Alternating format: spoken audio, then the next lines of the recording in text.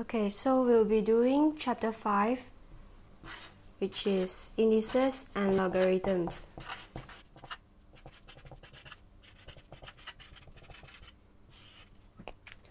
We'll start with indices.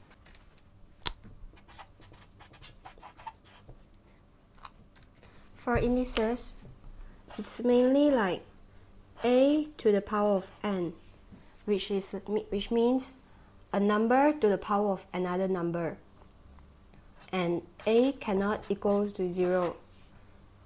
For example, we cannot do like 0 to the power of 1 or 0 to the power of 2. It does not exist. Next, when a to the power of 0, it is definitely equal to 1, where a does not equal to 0 as well. We'll do some examples. For 2 to the power of 0, it is equal to 1. And for 25 equal to the power of 0, it's also equal to 1. For whatever number to the power of 0, they are all equal to 1. We'll then go to a to the power of negative n. When a is to the power of negative n, when the power is in negative form, we can convert it into 1 over a to the power of n. In this case, when it is as the numerator, the negative sign doesn't have to be there for the power already. So for example, 2 to the power of negative 4 is actually equals to 1 over 2 to the power of 4. Note that you do not have to put the negative sign for the 4 as it is already in a fraction sign. Put it under a 1. Or another example.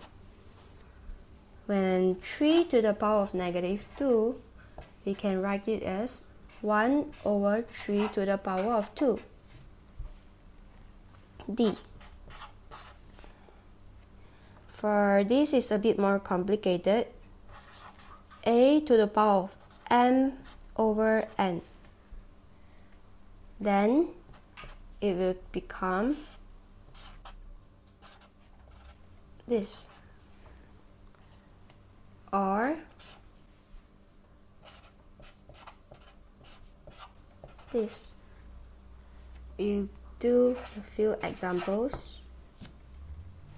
If 2 to the power of 2 over 3, it is actually equal to, we can do it by separating it.